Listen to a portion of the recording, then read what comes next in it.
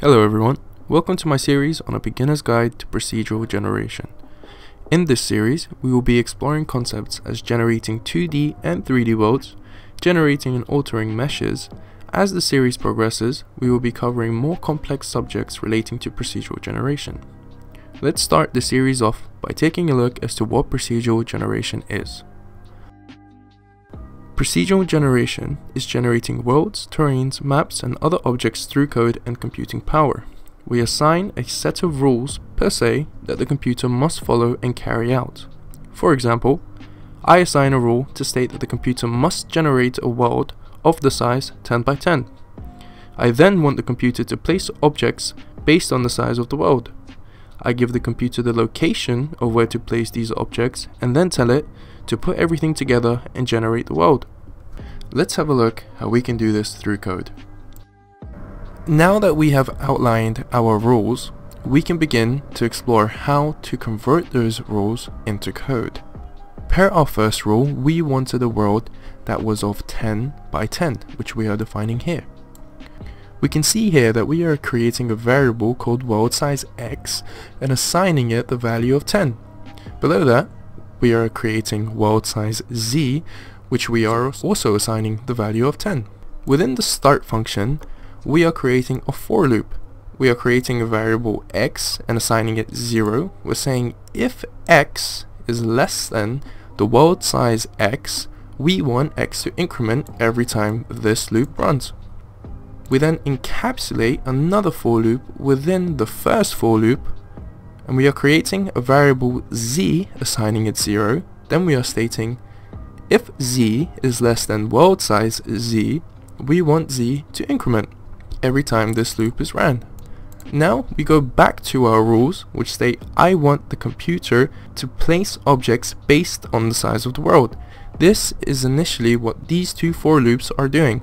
Now our third rule was I give the computer the location of where to place these objects.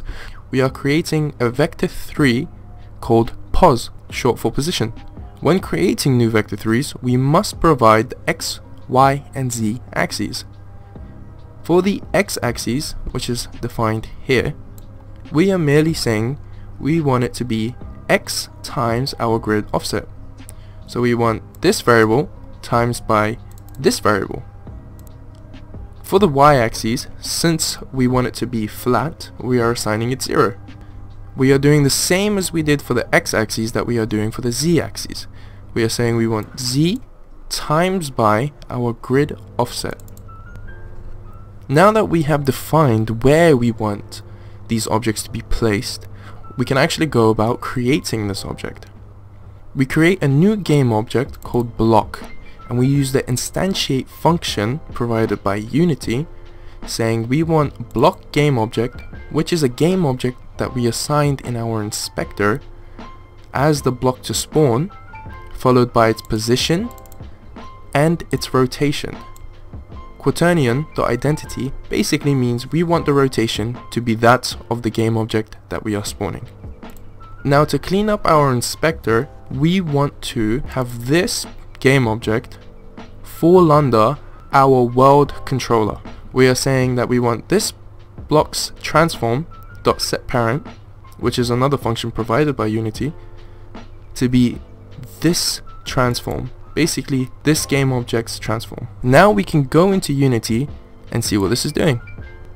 We can see in our hierarchy that we have an empty game object called world controller, of which I have assigned it the generate grid script. I have also assigned the block game object as a prefab, which I manually made and inserted into the prefabs folder. Now when we go about running this, we will see that we now have a grid generated. You may be wondering, why is it so weirdly spaced apart? Well, that is where the grid offset comes in. If you want a flat plane, you merely adjust this variable and you'll be able to either move the blocks closer in or further out. Thank you very much for joining me on the first episode on my series on a beginner's guide to procedural generation. I hope that this episode shared some insight as to what procedural generation is and showcased a very simple form of procedurally generating a grid.